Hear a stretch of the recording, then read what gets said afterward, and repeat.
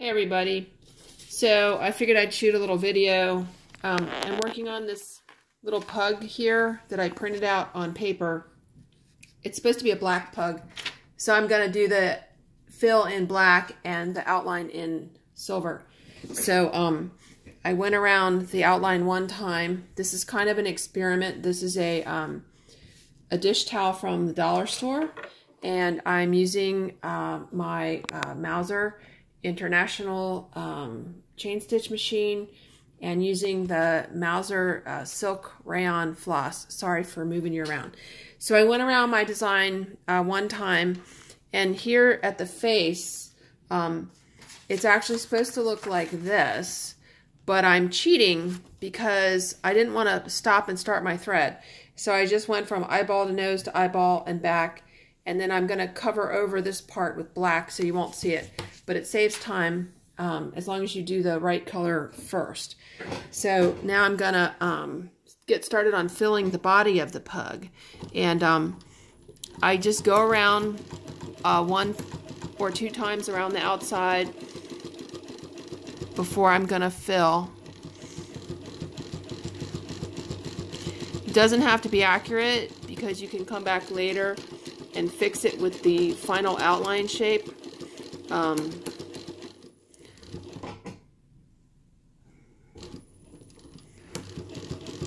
I'm stopping because I'm going back to look at my paper with the pug on it to see what the heck I'm supposed to be going and doing, because the eyes and ears are filled in silver, but the front paws are not. So just going around my outlines, and I'll do this, you know, twice, but the whole thing is getting filled in with black, so it doesn't really matter when you do it. I usually kind of work in sections.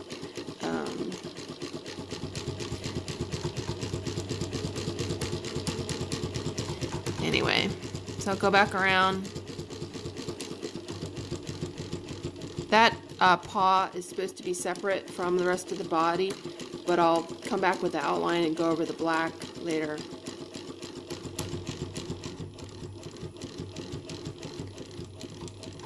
Slowing down a little bit for the turns. And if I don't get it like right, like I kind of missed the tip of the ear, you can either go back right away because you're here, or you can get it on your next pass or when you're filling. Honestly, I'm kind of not that accurate as some people, but you know, getting the job done. So anyway, okay, so there's once around. Now it's a little easier the second time around because you can kind of see where you were going around. And you know, it really doesn't have to be completely accurate. Honestly, it'll look alright when you're done, hopefully. Kind of have to judge some stuff. So this paw is going to get filled in, so I'm just going to fill that in while I'm here. Go around here.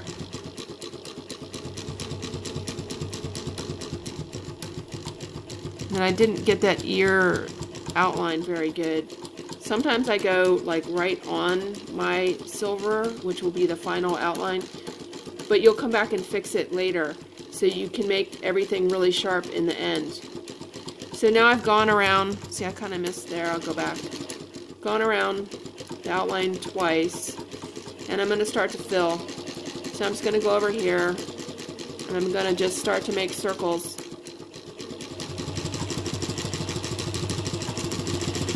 And I'm not really, you know, worried if I don't get all the blue. I mean, it doesn't matter. You know there's a blue towel under there, so it's okay. So right now I have servo set at 1700 speed, and I have a 45mm pulley. So I'm just going around.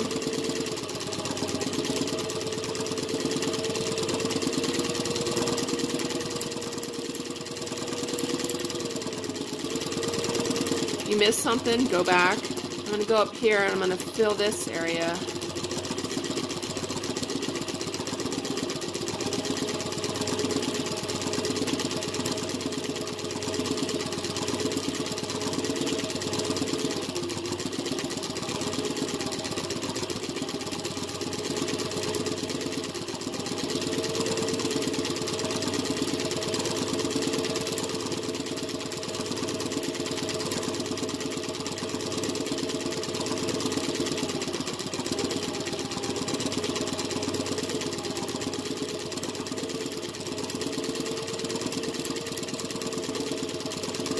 So I'm just going in clockwise circles, and then I'll slow down and, you know, dive in where I'm supposed to make a particular shape. It doesn't matter, like if you go over, I don't know if you can see, I kind of went over the toe a little bit. Coming back with my silver outline, I will correct any shape that I need to correct. Like here, I can see that he doesn't have a fat belly, so I'm going to go back here and give him a nice rounded fat belly. Okay, and now back to my filling. And sometimes you might want to kind of go over your area just to stabilize everything. I have one piece of backing underneath here. I'm gonna start filling up in this area.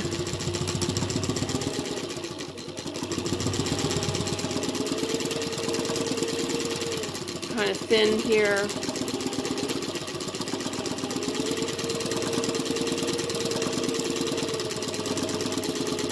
If you miss something, I just go back. I like my circles to be kind of random and not uniform.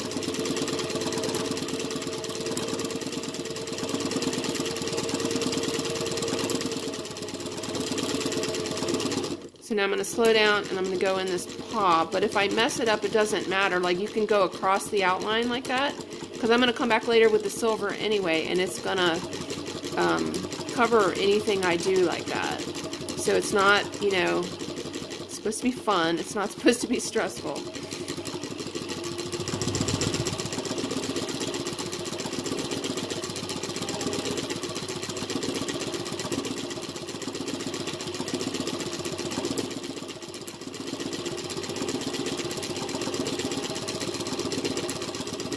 So if I see any blue spots showing, I'm just going to go back. I'll go down in here. If you move to another area, it's usually good to move there in circles so that it doesn't look like you see a straight line going through your project. And a lot of the cuteness of the item, you shape that with your final color, with your final edge. So this really doesn't have to be that accurate.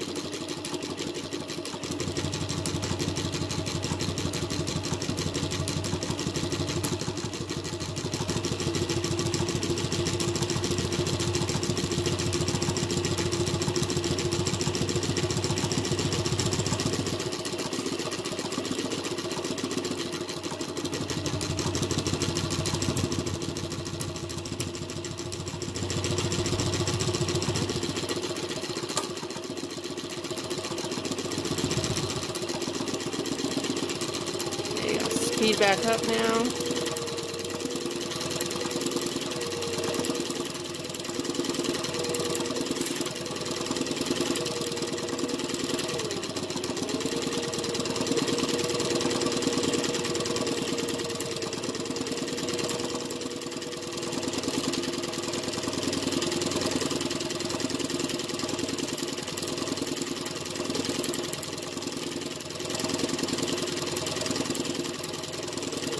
So the needle is pulling up the blue thread occasionally. Just go back and nail it down.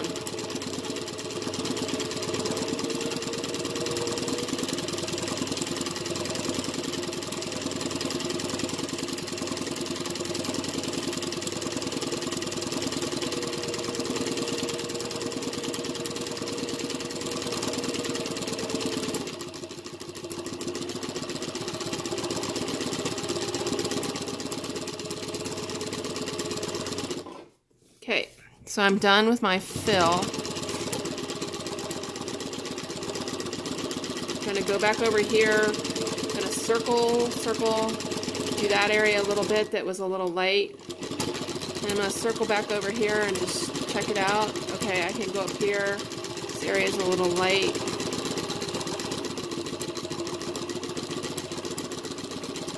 I'm moving back to the butt using circles, and I like to kind of do like a random circle fill over my fill, so it kind of lets you get anything you missed, And it also, if all your lines were running in one direction, this kind of like locks them down. I don't know, it's just me, that's the way I do it.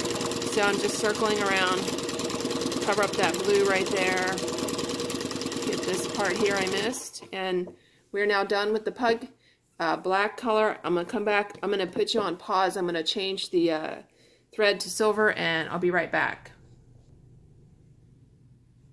Okay, so I changed my thread to silver by, cutting it near the thread cone, tying the silver onto the black and just pulling it through the machine. So now I'm going to start at the eye, and I'm going to just make circles, go through the center of the eye, and then just make some circles around the eye. Okay, so I'm done, and I'm stopping with the machine pointing away from me. Raise the needle, pull out the slack from below, then I raise my foot, and I try to pull the piece out. If it doesn't come out, I lower my needle a little bit and see if that helps. If not, I'm careful, I'll reach in. I know that the thread on the right is the one from below that has the slack, so I'm going to pull that up, and I'm going to cut it off here with enough slack to tie or pull through to the other side. That's the side, this is the one that I just finished sewing. This is the one that is loose from the bottom, and I'm just going to move to the nose. The nose is kind of supposed to be a square-ish thing, so I'm going to hold this so I keep my starting tension. I'm going to go around my nose. I'm making the shape of kind of square-ish, and then I'm going to go through the center of the nose, and then I'm going to go around the outside to get a nice edge. Okay, and then I'm stopping, pointing away from me again. I actually did not have to hold on to that, but for the first 5 stitches. Raise the needle, I'm pulling some slack out from below, lift the foot, pull the piece away. If your piece doesn't pull away, lower your needle a little bit so it comes out and makes it easier to get the thread. Pulling my thread out, I'm gonna cut the end. This is the part I'm gonna tie right here. So I pull that off the needle. This is the one that comes from below. I'm gonna hang on to it. I'm gonna move over here to the other eye. Put my foot down and start going on the eye. Hopefully you all can see that okay. Okay, I can let go of the thread. I'm gonna go around the eye, through the center, around the eye. Yep, just gonna get this thread out of the way. Okay, hopefully the eyes are the same size. Okay, I'm gonna stop. I'm gonna raise my needle, pull some slack out, lift my foot, pull my project away. Okay, now my project doesn't want to come away, so I'm very carefully gonna just lower the needle a little bit, see if I can get some slack. I can't, I'm not getting slack now. I don't know, for whatever reason. I'm gonna just reach in. I'm gonna grab the thread on the right with the hook, which I know is the one that comes from the bottom, pull the slack up that way, and I'm gonna cut my thread, and then I'm gonna go in here and I'm gonna grab the other side. I'm gonna pull it off my needle.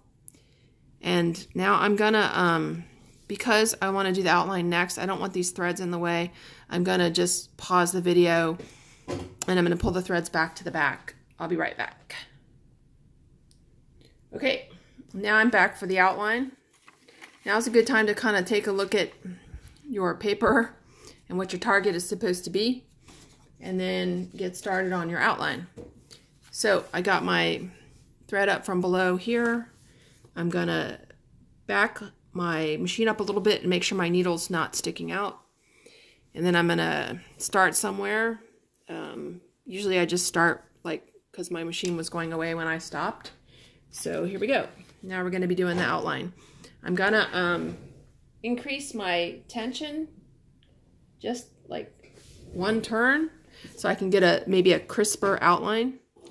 And here we go.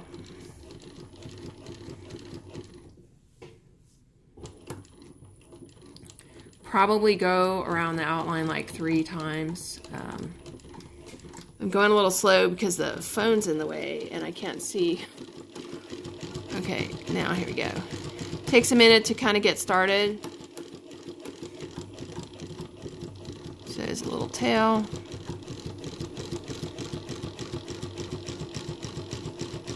Technically that's 2 right there. And we'll go back again in here for number 3.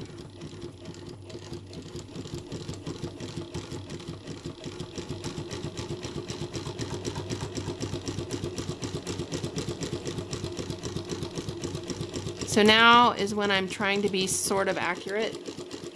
You can always come back around later and fix something.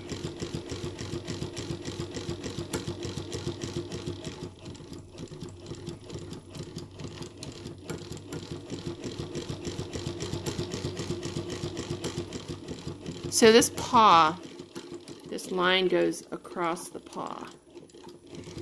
So I'm just going to circle the paw like 3 times right now. And then later I'll come back and stay on that line and make it straight. Okay, up to the ear. The ear gets filled in silver.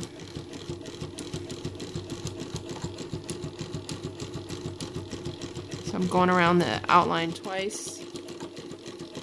Now I'm going to fill it in.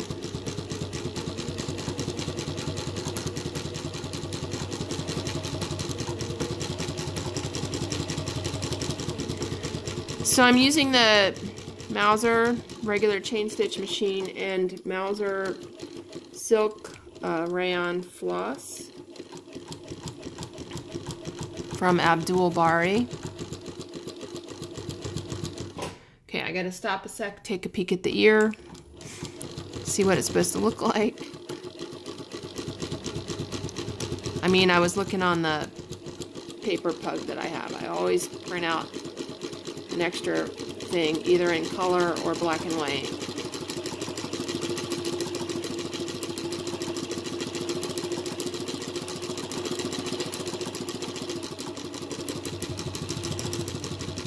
If you can't circle like little circles in the tip of things, just dive in and come back out. Okay, I'm getting out of here. Go on around the back to the tail.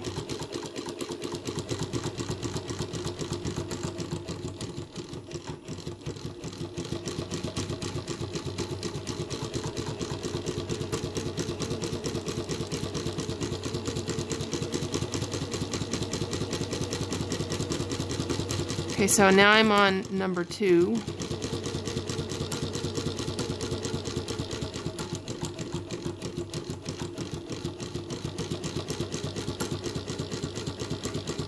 Anything that's like a sharp corner, I usually round it off. The chain stitch is not easy to make really sharp turns, so I just avoid them. I'm gonna just go around this ear and back out. So this is number 3. Let's skip the tail. Just come on around.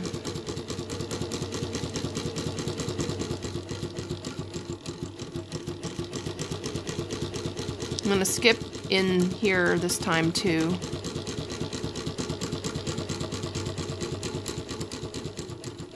I'm going to go around this ear.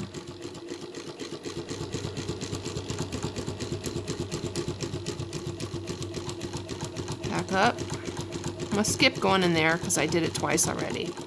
And we're pretty much done. So now I'm going to finish. I pull up the needle. I'm facing, I don't know, 3 o'clock. I'm going to pull some slack out. I'm going to pull my piece away. The one on the right is the one from below. I'm going to cut the thread. I'm going to pull my piece off. I'm going to pull it out. And this is what I would start with next. So that's my little pug there. I can see I missed a spot here with the black and maybe a little here. So I'll just put the black back on and go back. But there's the pug. So now, this end, I'm going to take and I'm going to wrap it over my needle. Pull it tight. I hope you can see that. Sorry, okay, I'll do it again. Wrap it over my needle, pull it tight, stick that through the eye, pull that out, and then I know I was going in that direction, so I'm going to pull my last thread tight. I'm going to stick it right back in where I came out. I'm going to go, let me get this out, wait, get my towel out from under my foot. I'm going to pull it through to the back. Okay, then I'm just going to feed it back in and through maybe a ½ inch of thread, and I got my finger on the other side, so I'm making sure I'm not coming out the other side. I'm going to pull that tight, and then I'm going to snip that off, and then I'm going to find where I started, which got caught under here, but I'm going to snip this off, leave about a ½ inch, and pull that out. And there is the entire pug. I will put the black on, go back and just touch up these spots that I missed. But there you go. And I'm gonna come to the back. I'm gonna take this tearaway backing and I'm gonna pull it off. I'll go back in on the black later, but anyway. Tear off this tearaway backing here. And we're done. Let me get this little piece here.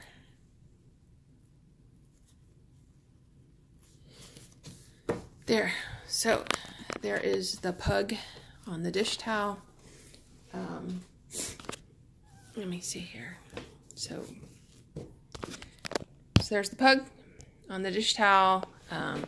And that was all done on the Mauzer Chainstitch machine, which I love. It is exactly like a Singer, and it's really a great machine. This is where I keep my needle. It has a magnet on it, and so the needle is always there. Anyway, so there's the pug. Real-time pugness. I am going to go back and touch up the black, those maybe 3 areas real quick, but that's the pug. I don't know. Not sure it looks like a pug, but whatever. Anyway, thanks for watching. Have a good evening.